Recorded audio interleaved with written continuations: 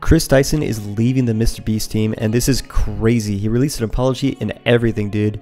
I personally thought it was insane that he'd even be willing to do that to the world after all that controversy, and I couldn't believe it when he finally decided to.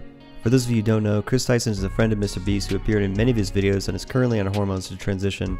But after so many weeks of controversy over this decision and multiple videos made on him in response, he decided to apologize for his choice in this tweet here. I wanted to apologize for damaging the MrBeast brand.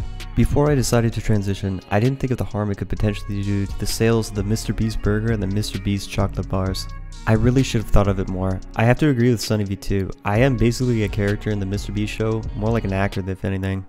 And I guess my character arc led me down a path of trying to appeal to the woke media.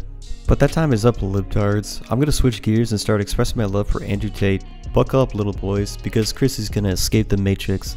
It's hard to tell when Chris is being serious or not. Sometimes he'll express himself in a very clear and concise manner of what he plans to do with his life. Other times he likes to make jokes of the situation.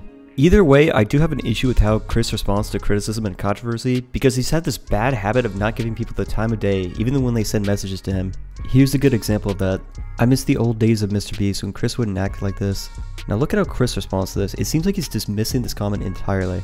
Shut up, you little libtard rap bastard moron. You like MrBeast so much? How about we do a video where we drive a semi-truck through your fucking house and end it with setting off 5 tons of pipe bombs while we Fortnite dance outside your house as you explode into ashes.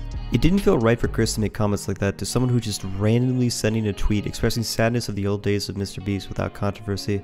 Chris, you can't just threaten people with violence just because they say things you don't like. You're just gonna scare people away from you. Think about the MrBeast brand. People won't buy the burgers as much if they're afraid of you driving through their homes with a semi-truck. Sometime after that tweet, people were talking about how MrBeast was gonna fire Chris, and that's when this video came out.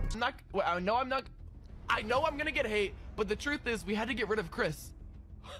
Nah, no way this is real. No way! Chris is gone! Chris is gone! Chris is gone! No. It might seem a bit harsh to kick a personal friend out of the MrBeast team after Chris has been there for so long, but Chris went off the deep end. He started to act insane, unhinged, and uncontrollable. It wasn't long until many people were expressing they were afraid of Chris and the potential impact he could have on their lives. For example, look at this innocent comment that this one person made. I'm so sick of the Chris Tyson controversy. I just wish he would leave at this point instead of ruining a channel I like simply by causing drama.